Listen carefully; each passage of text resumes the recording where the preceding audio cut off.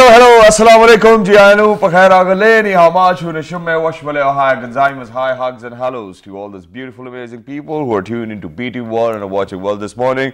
Alongside me, Shazad, and my co-host, Maha Maktoum. Hello, Maha, how are you? Assalamu alaikum. Assalamu alaikum, good morning, I'm very good. Hello, everyone, welcome, as Shazad said. How are you today, Shazad? I'm absolutely perfect. It's just that I got a bit late for work just because of the fact that my mother couldn't wake up today.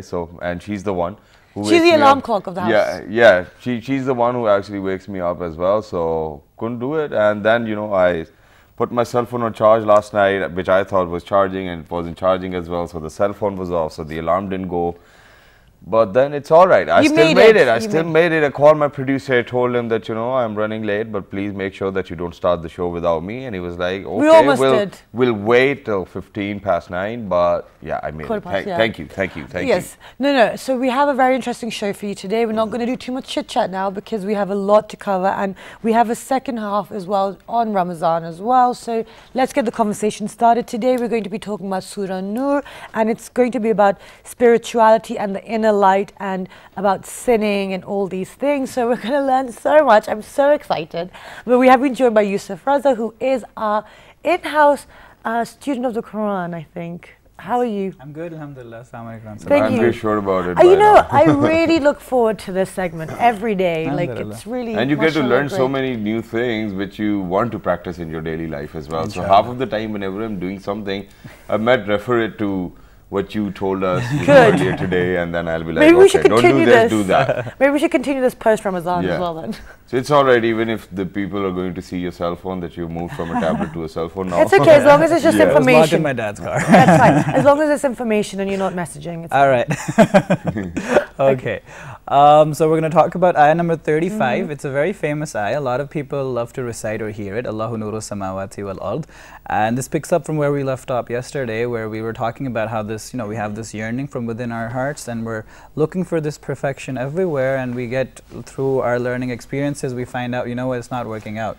And going from one place to another, trying one thing to another, what's really going on? So the Quran talks about this in a very symbolic fashion, like parables are given in this particular ayah. Allah subhanahu wa ta'ala starts this ayah, Allahu Nuru Samawati wal Ard. Allah is the light of the heavens and the earth.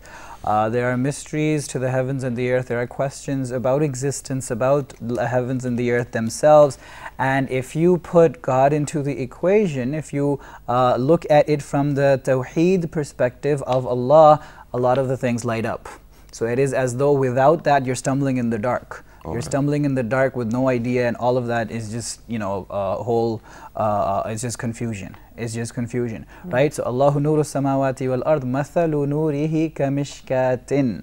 The parable of His light is as if it was a niche. A niche is, again, not a very commonly used word anymore. Well, I know what a niche is. It's like a speciality within the market. That's a business term, isn't it? So we're not talking about it in that context. Traditionally, houses used to have, and they still do, shelves within the walls. Okay. So there will be a hollow in the wall, yeah, and so it has a base and it has a hollow. For the chimneys, right? Yeah. So you put lanterns in it and decoration pieces and lanterns. We still have those, but not as. It's outdated now. It's perhaps. So they would have those hollow kind of structures in the wall with a base. And on that they used to have their lanterns and everything. Kamishkatin fiha misbah. In the niche, in it is a lamp. Is a lamp, right? Al misbahu fi zujajah. The lamp is in a glass. So there is a glass surrounding the lamp. The lamp is sitting on the shelf within the niche, right? So that's a parable for what you see within the human being, the human heart. Okay. Sitting on the diaphragm in the chest cavity is the human heart, right? Within that human heart, if you will, is that light. And it's all symbolic, by the way. It doesn't, we're not saying that. Not literal. We start emitting light just like Iron Man as well. Heart transplant, a person goes from, that's not what it is. Right? So the heart is the glass outside, and within the heart is the light. Within the heart is the light. So the ayah moves on. Al-misbahu fi zujaja, az-zujajatu ka'annaha kawkabun.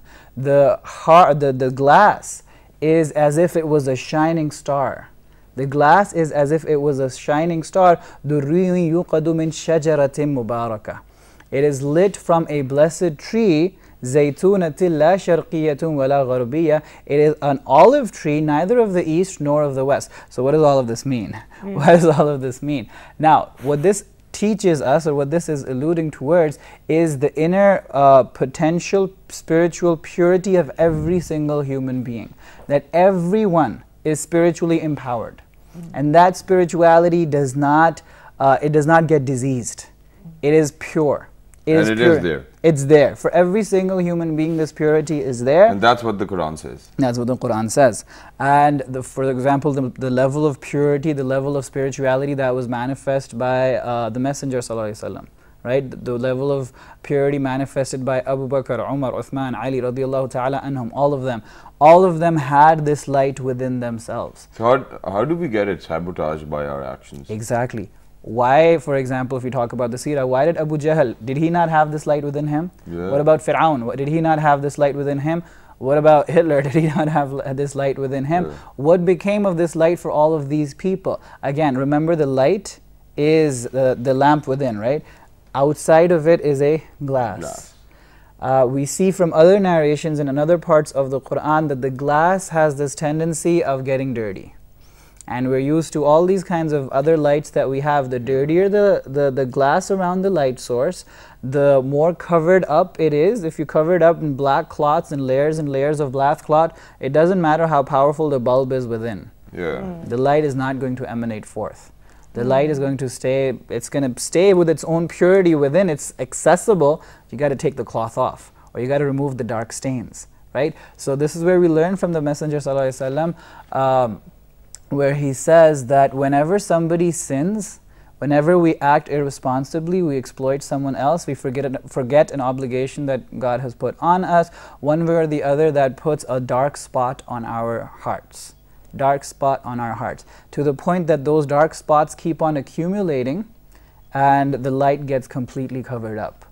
And when the light gets completely covered up, then the spirituality that has to emanate, that has to manifest itself is completely blocked off, is completely blocked off. So the Quran is recited and the Quran talks about, responsibility, and it talks about all these obligations. They're like, what? Completely having no idea what it's talking about. Allah subhanahu, it's like the Quran stories, man. I know what the Quran is, like heaven, hell stories, all of previous prophets. That's all there is to it. There's nothing more to it than that. And again, that's a very typical response that the Messenger ﷺ would get from the people of Quraysh. They would say, Asatirul awwaleen. These are tales of the ancient people. It's not relevant to us, it's not important to us. Allah subhanahu wa ta'ala's comment on their comment of Asatirul awwaleen, they're labeling it as tales of the ancient, is Kalla bal rana ala qulubihim. It is rather that they have rust on their hearts. Their hearts have rusted. They're not living up to their potential. They're not allowing for that light to shine forth. So then now, okay, and then, sorry, there's another aspect as well where there's a veil that's put over your heart as well. Is this again, yes. So when the sinning part, when a human being of his own initiative continues to go on down that line, the extreme end of that is the heart is sealed. The heart is sealed. Bal taba'a ala qulubihim. Allah subhanahu wa ta'ala seals the heart, no more chances. You've joked around with me enough. I've given you enough opportunities. So then there's no way back. At that point, yes. These are the people who say summun bukmun umyun fahum la yarjun. These are deaf, dumb, which point is that? Do we still have that point in this life? Exactly. This is something that happens before death. This is supposed to happen before death. Okay, so it doesn't get sealed before you die. And there's no way for anyone else to. No, it doesn't. It is quite possible that it does. Get sealed before your time is up. Yes. So it's again, that's again something to be conscious and wary of. But there's no one can make that judgment for you. No, but then this element. What if you think? So but then this element within our religion as well, that Allah is Rahim, and everybody knows that as well, and then it's never too late to repent and ask for forgiveness. Unless you're on your deathbed. I mean, unless if your heart is not that rusty, right? Right. So the thing is, you would want a rusted heart or a locked up heart would not repent. Repentance is a feature of that light. It's that light that gives you the. Please forgive me, Allah. Please forgive me. You can do the plate to Shazad. We'll talk about it later. No, I was just checking whether the heart's rusty or not. It's not. This doesn't prove anything. Thank you. Okay, yes. كلا بل ران على قلوبهم كلا إنهم عن ربهم يومئذ لمحجوبون. These people with these rusty hearts, with this light not shining forth, they are going to be, what's their manifestation on the day of judgment? They are going to be veiled from Allah on the day of judgment. Oh God. They will not be able to see God. God will not talk to them, not have a conversation with them, completely shut them out. And that's the Ar-Rahman who is dealing with them in that way. The most merciful Lord is dealing with them in that way. It's like when your parents get angry with you when you've done something wrong and they don't talk to you. That's Only your fault. this is something that is Yes. potentially irreversible. Gosh. Potentially But then irreversible. there a might chance be a for way it. out. I mean, it The just way can't out is be like here. this. The way out is here. The way out has been the last few, every day that we've been having these. Yeah, I know. So it's all about what we talk about here. Over there, just regret. I wish I could go back. Just God send me back again. رَبَّنَا مَتَّنَا اثْنَتَيْنِ وَأَحْيَيْتَنَا اثْنَتَيْنِ فَهَلْ إِلَىٰ خُرُوجٍ مِّن سَبِيلٍ. The people of the hellfire are going to be saying, Ya Allah, you'd give us death twice, you gave us life twice, how about we try it another time? Send us back, let's give it another shot. And like, no, no way, no way. So now, if for those people in whom this light is allowed, their glass is clear, crystal clear, crystal clear. First up, let's actually talk about how to clear that glass up. Yeah. Because we're all rusty with our hearts, we're all dark with our hearts. The Messenger ﷺ was asked, he's told the people this, that the hearts get rusted or hearts get, these dark blotches on them. The Sahaba asked, مَا جِلَاؤُهَا يَا رَسُولَ اللَّهِ. What is the cure for that? How do we get rid of it? Because if our swords and our crockery or whatever, it gets rusted, we have ways of getting rid of that. So how do we get rid of this rust? The Messenger ﷺ says, كَثْرَةُ ذِكْرِ الْمَوْتِ وَتِلَاوَةِ الْقُرْآنِ. Frequent remembrance of death and recitation of the Qur'an. Now how does this work? Frequent remembrance of death makes you realize what? My vulnerabilities, my weakness, especially the fact I don't have a lot of time. And what can happen to me the next second as well. Exactly. I'm not sure. I don't know when the bell is going to ring and my time is over. Yeah. I have specific tasks to perform, responsibilities to fulfill, things that I need to find out, realizations that are awaiting me, and I don't have an eternity to do it. Because really, death is what gives life meaning. If there is no death, then what's the meaning of life? Because then you just have an eternity to procrastinate. If you have a task that you have the next 5 years to do, the chances are until the next 5 years are up, the last day of the 5th year, that's when you're going to actually start doing it. Yep. Right? So if we have an eternity, we're never going to die, then fulfill what responsibility? Look for what meaning? Let me just chill, relax, right? So death is what gives life meaning. If you're immortal. Yeah, but that's not happening. Imagine. Right?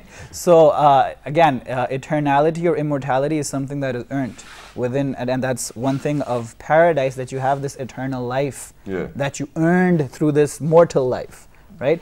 In any case, so that remembrance of death, because people, we like to become oblivious of the reality of death. As great as that reality is, we would like to think it's not going to happen.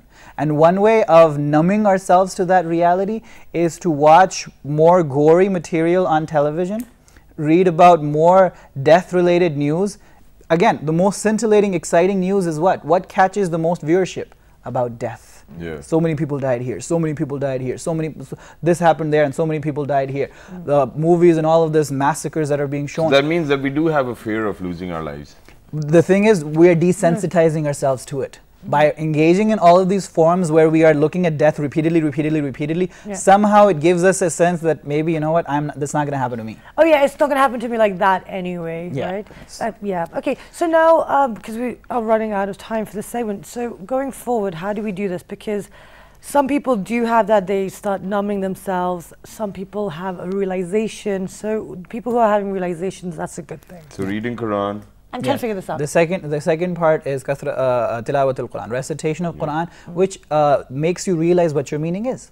What is it that you have to do? And then remembrance of death. And remembrance of death. Those are the two things. And then when this light does shine forth, what is its maximum potential? Ibn al-Qayyim, one of the scholars, rahimahullah, he said that there are people who read the Quran as if they're not reading it off the pages. Rather, they are reading it off their hearts. That's how pure their hearts are. Because the source of the Quran and source of that light is the same. Allahu Nuru Samawati wal Ard. The light of the heavens and the earth is Allah subhanahu wa ta'ala. There's another ayah in Surah Qaf, it narrates a few reminders, and then it says, Inna fi dhalika la dhikra. In all of that is a reminder, liman kana lahu qalbun aw alqa sam'a wa huwa shaheed. For the one who has a heart, and that would mean a living heart, a crystal clear heart from which that light is shining forth. Those people immediately take a reminder from the Quran. It resonates. Right. It resonates with them, the same frequency. So it resonates. But for the others, all hope is not lost. أَوْ أَلْقَ السَّمْعَ وَهُوَ شَهِيدٌ. These people are careful, attentive. They get tired listening to it, but they still give it a shot. Right? They can't do it. They don't have the stamina or the ability to go at it like the Messenger Sallallahu Alaihi Wasallam would recite 5-6 juz. He would recite like 3, 4, 5 hours at length. Right? Uthman radiallahu ta'ala anhu would finish the Quran sometimes in a night, sometimes in 3 nights. Wow. Right? That was the level of his attachment, and they would not get tired because for their light is shining forth. Crystal clear glass. Crystal clear glass. Wow. So the more we clean it, the more we purify it, the easier it will become eventually to connect with the Quran, to manifest our spirituality. But I think then at the same time, we probably need to take a look into our daily actions or daily routines as well. And if we try to manage them, I think the cleaning of the glass will be a bit more easier as well. Yeah, as long as you apply the teachings of the Yes, Quran and sure. remember. And start reading Quran and then remembrance of death. Yep. Okay, great. Which will give you a reality. So here as well. have you concluded it? The ayah continues and says, Noorun ala. For one thing, the zaytun that's mentioned, light of the east, nor of the west, reflects how this is universal. This is not restricted to one particular nation, one particular time. This is universal across. Every human being has this potential. Okay. The chance is not lost to anyone. Okay. Not lost to anyone. Noorun ala noor. And it says that, in another part it says that it lights up even though fire hasn't touched it. It's so brilliant. It's so like ready to burst. So pure. So pure, right? So it's ready, but fire hasn't touched it, and still it reaches so many conclusions. Once the fire or the light does come upon it, Noorun ala noor, light upon light. Quran upon this inner purity. That's it. Good. Wonderful. Great. Thank you so much for that. That was very interesting today. And I'm looking forward to tomorrow. So guys, I hope you took something from that today. It was talking about spirituality, about how to clean our hearts and our souls and stay on the right path. But for the next segment, we have something very interesting. So do stay tuned.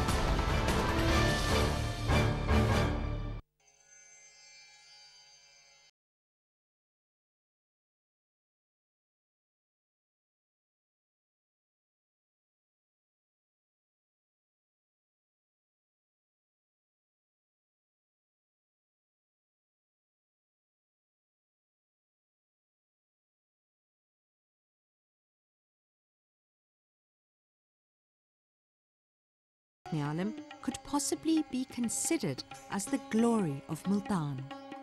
From whichever side the city is approached, the most prominent thing that can be seen from miles all around is a huge dome. This dome is the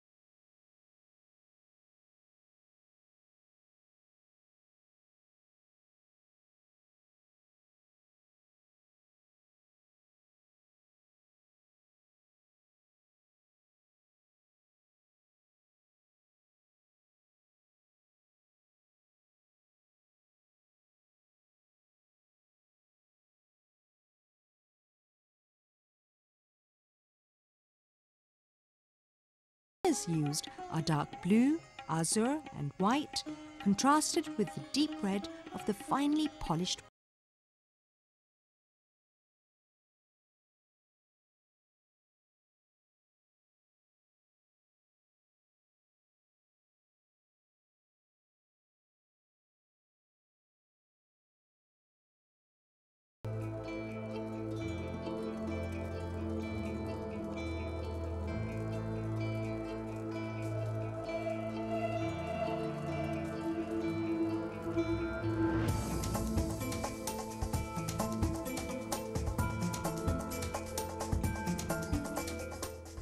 Pakistan's legends of music.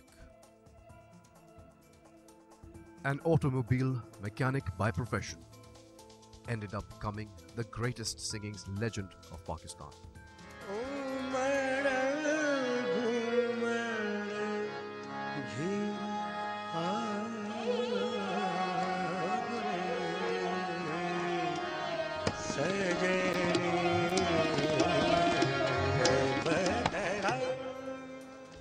Pakistan's singing pride, Ustad Mehdi Hasan Khan, known as the Shahenshai Ghazal or the King of Ghazal, a former playback singer who captivated millions of music fans across South Asia.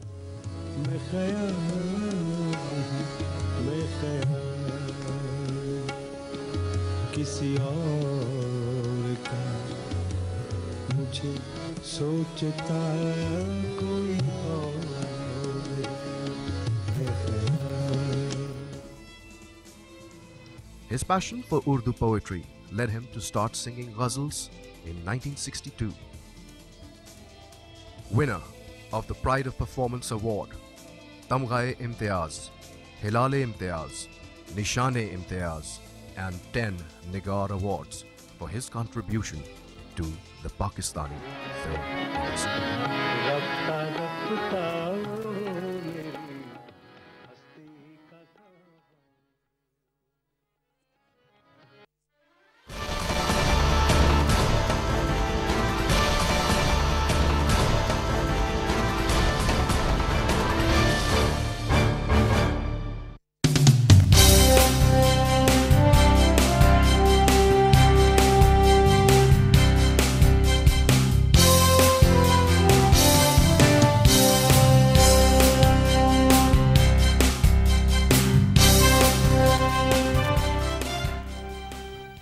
Alright, ladies and gentlemen, welcome back and thank you very much for staying tuned. For everybody who just tuned into PT World, you're watching World this morning alongside Shahzad and Maha, and earlier, you know, our the very amazing segment, which is the teachings of Quran by Yusuf Raza, and we just got done with it. And it is very essential for you to make sure that the glass is actually clear and then the light can be emitted out of your heart so that it can reach out to the eternal creator. And that's about it. And please make sure that you look after the society around you as well, because a lot of these actions are going to reflect on your Nama-e-Amal on the Day of Judgment. Exactly, and to highlight people who are, that's very nicely done, and I'm going to ruin it now with the follow-up. But anyway, no, there are people out there who are actually cleaning their glass and are doing some great work and helping people. And Shahzad, just focus for a second. And we have a lot to talk about today. So, they're doing a lot of work and they have a lot to highlight, especially during Ramadan. They were with us pre-Ramadan to highlight what they would be during the course of the month. And so now they're here to tell us what they've done, because they've achieved quite a lot. I'm not going to give the figures and statistics. I do know one because it was online yesterday. So they've reached a really big figure of how many iftaris that they have done. And to discuss this, let's introduce our guests. So we have been joined by Haris bin Saqib. He is in charge of the Rawalpindi chapter for Feed the World. Assalamu alaikum, good morning. Thank you for joining us. And he's been feeding himself quite a lot as well. This Ramadan. Anyway, besides Haris, we've been joined by Amna Beg, who is the co-head of the Rawalpindi chapter of Feed the World. Assalamu alaikum, good morning. Thank you for joining us. Thank you for inviting us. Besides Amna Beg, we've been joined by Fahad Shah, who is the volunteer recruiter for Feed the World. Assalamu alaikum, good morning. Volunteer recruiter looks like an army post, man. Yeah. Besides Fahad Shah, we've been joined by Momina Rashid, who is the head of the social media. Assalamu alaikum. Good morning. Besides Momina, we've been joined by Rohail Sulman, who is also a volunteer at Feed the World. Assalamu alaikum. Good morning. Okay, guys, we have a lot to discuss. So we know who Feed the World are. I talk about you guys quite a lot. So tell us, what have you been doing this Ramadan? So we have been doing the Iftar campaign in Ramadan for past 3 years in Islamabad, but we haven't started in Rawalpindi. So what we did is we started a new campaign in Rawalpindi and we look up the volunteers. Now what we did is we started together at Jinnah Park, and there are we have a team of around 10 different volunteers. They used to come from different vicinities and they used to collect the meals from Jinnah Park, and then they go out to different outskirts of Rawalpindi and go distribute the meal under the underprivileged community of the Rawalpindi, yeah. So you started off with 10 volunteers this Yeah. Ramadan. Okay, great. Because you've had this Islamabad chapter for the last 3 years. How difficult was it, Natami, for the Rawalpindi Because chapter? Rawalpindi is definitely a bigger definitely. city as well, and the challenges are immense. So the reason that we shifted to Rawalpindi this year was because I myself shifted my house to Pindi, and then I realized, okay, so there are a lot of people who deserve more. I personally believe there are more deserving people in Rawalpindi, so we should have started one campaign here as well. I believe it should have started last year, but because we didn't have anybody over here, so this year when we shifted, we decided to start it. Haris is also Rawalpindi based, I am Rawalpindi based, Ruhail is Rawalpindi based, Fahad is Rawalpindi based, so that was quite easy for us to gather, because main volunteers, we are the main volunteers, so we gather there, and then we have a big dedicated team as well, so it wasn't that difficult. I believe it was quite easy. Okay, I mean, having excellent. Pindi boys all around you, I think will make it more easier as well. But that's a great initiative. First of all, congratulations on coming up with this idea that you guys have finally moved on to Rawalpindi as well. You've thought of it as well, and then you're going to move on. And they're to in Lahore as other, well. Other cities as well. We will talk about Lahore as well. But let me ask Fahad, because Shazad just mentioned, you guys are from Pindi, and so how, I mean, as in you moved to Pindi, so how difficult was it to get people on board? Because you start off with 10, because that's not that much for such a big city. Basically, what my job was, intuitively, I try to compel the volunteers to come in and do stuff for people who deserve a lot.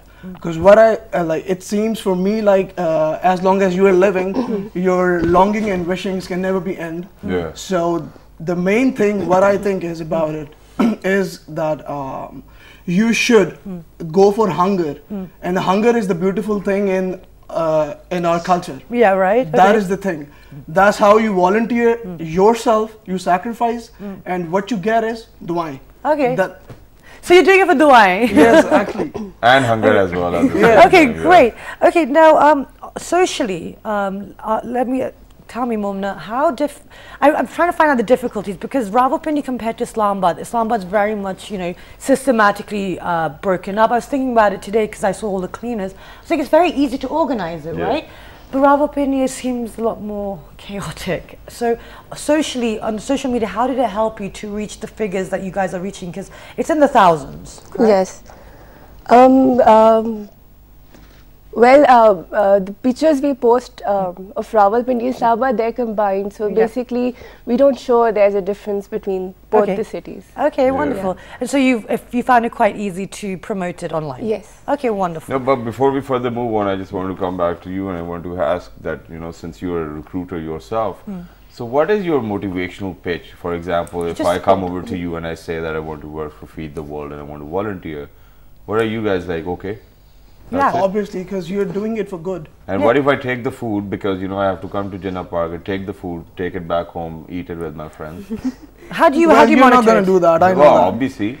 But how do you monitor I can read your face. For initial starters, what we do is we basically link them with already an existing volunteer. What we do is if someone is Fahad is going to scheme 3, then for the new starter we ask him to join him for 1 to 2 days, and if he's more dedicated and he's showing up on regular basis, then we know he is there for a cause.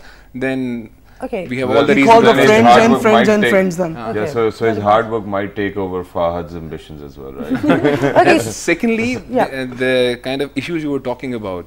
So in Rawalpindi, we initially faced a difficult time in finding the volunteers, because we all are from Islamabad. I have studied in NAS, Amna was in NAS, so we are linked in Islamabad and we have the whole community from Islamabad. But in Rawalpindi, initially, apart from the core team, we didn't have as many volunteers as what we needed. So we had a small problem, but now people are showing up. So tell us, that's what I'm trying to highlight from this. How are people showing up now? How have you used social media? Have you used that? What tools are you using? Because like we said, it's a big place. So from 10, how many people do you have? So how are you doing this now? Social media is the one key role, and secondly is the personal word of mouth. We are using our personal contacts.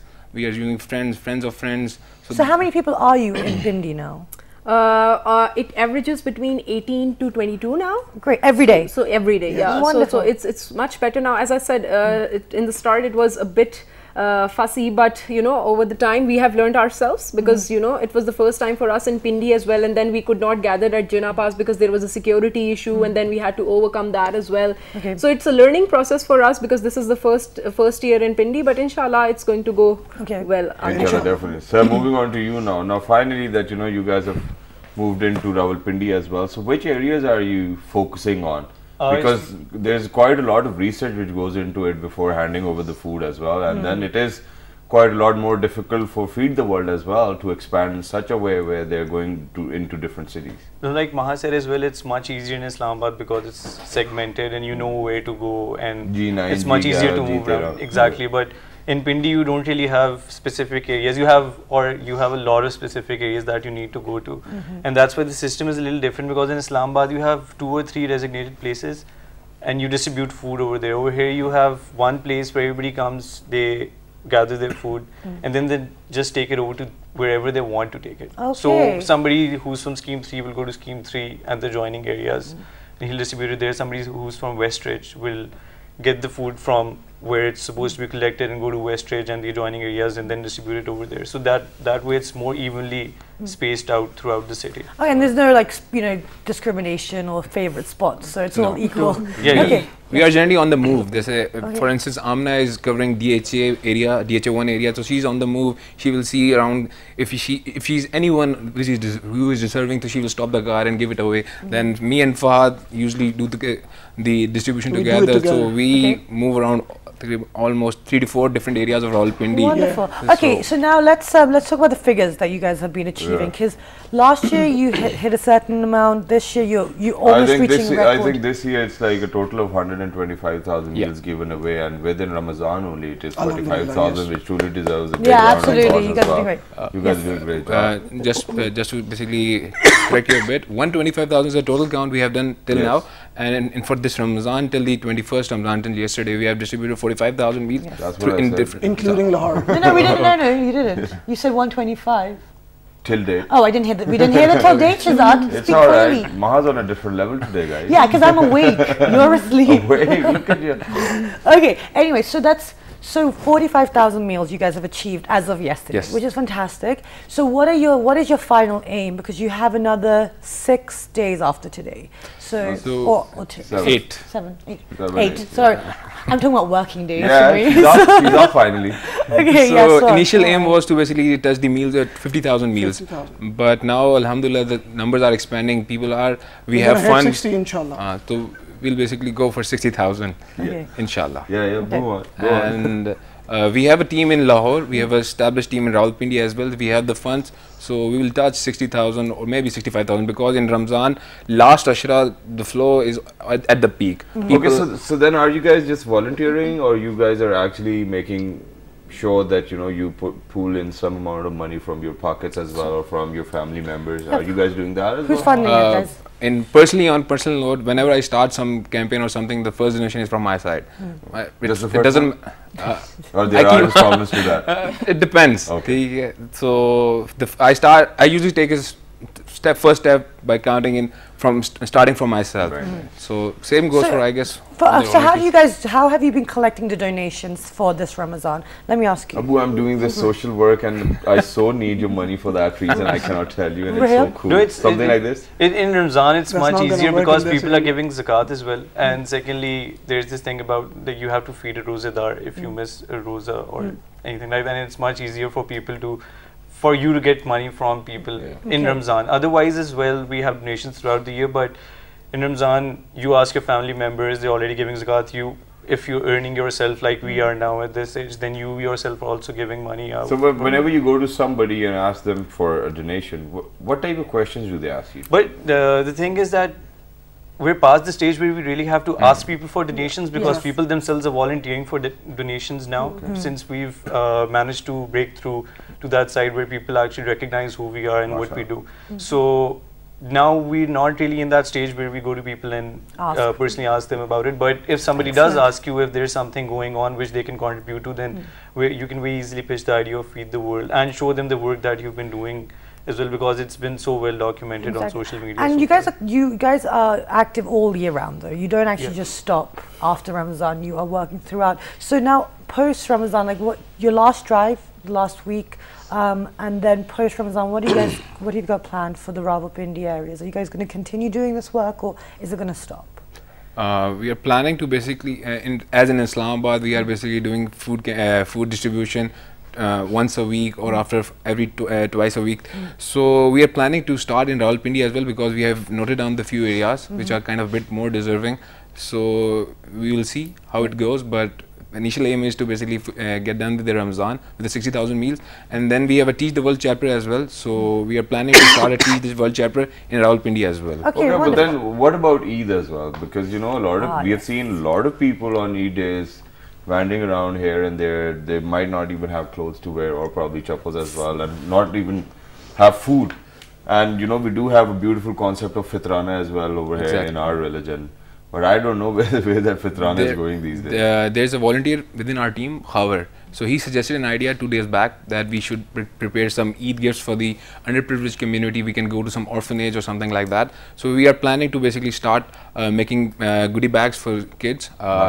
For both under the age of 12 age. So each packet will contain some crisps, snacks, bangles and mehndi for females. Well. And yeah, join us. That will be great. Sure. After collecting my Eid, I will definitely join you. And then I'll be like, okay, now I can give a bit of Eid as well. Okay, but now for all of you to be a part of Feed the World, how was the journey so far? And then what made you do this? You know, let's start from there. Let's start from there.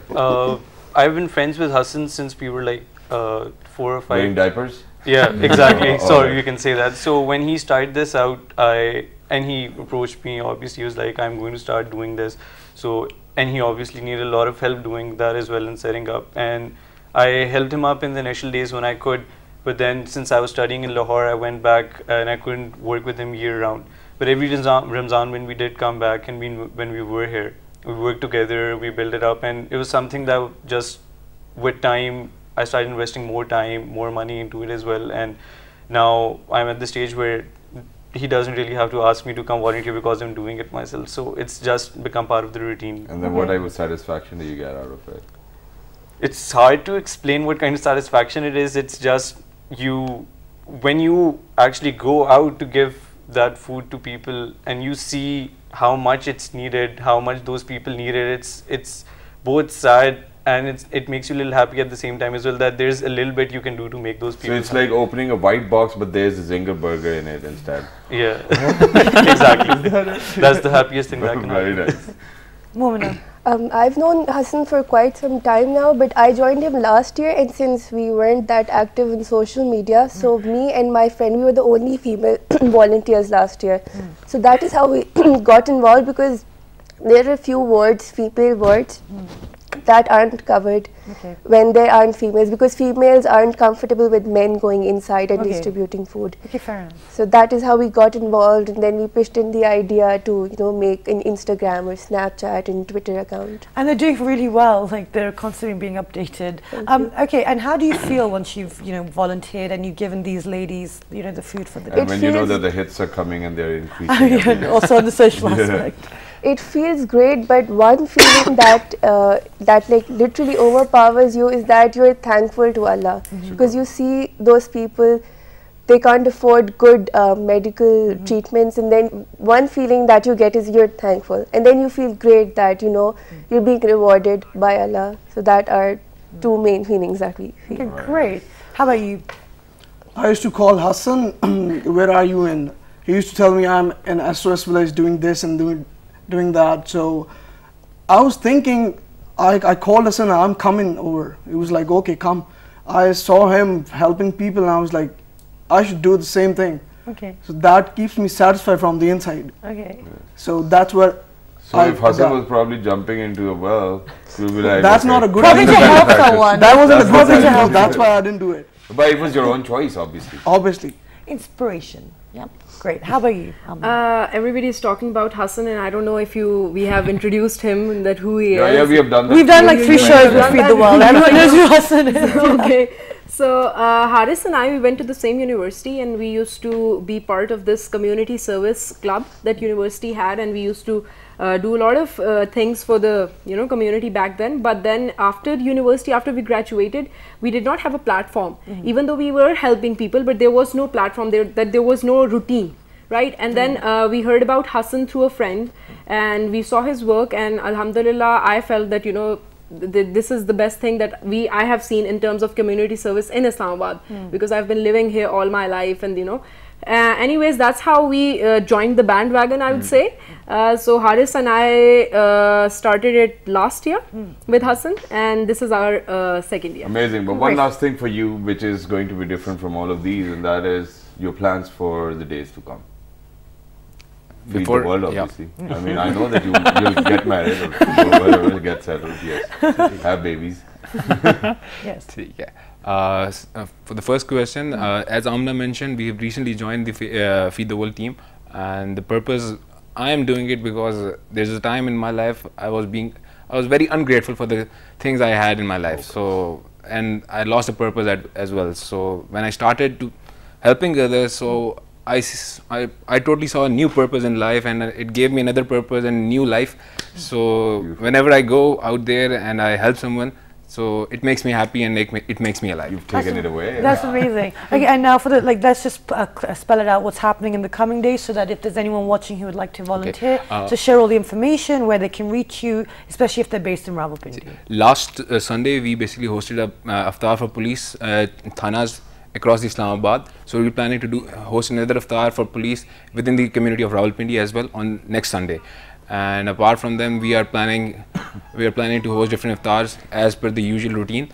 And with that, I have mentioned we are planning to make goodie bags and planning to distribute before Eid, or maybe on the first day or second day of the Eid to go some. Amazing that is, and your pages on Facebook, Twitter and Instagram. I think Momina can do that. Momina, your Facebook address. Yes, it's Feed the World on Facebook. On Instagram, it's Feed the World PK. Okay. No, it's just Feed the World. On Snapchat, it's Feed the World PK. And Twitter, it's Feed the World PK. Okay, and we will share all of this on our webpage, and do log on to our Facebook fan page, which is with the name of World This Morning. Our Twitter page. World This Morning without a G. Our YouTube and Daily Mission page. World This Morning once again. And the repeat is at? 5 past midnight, and that's how cool we are. We do not have to put any other PKs or TKs in it. See, that's how you manage social media. 1, 2, 3, good morning.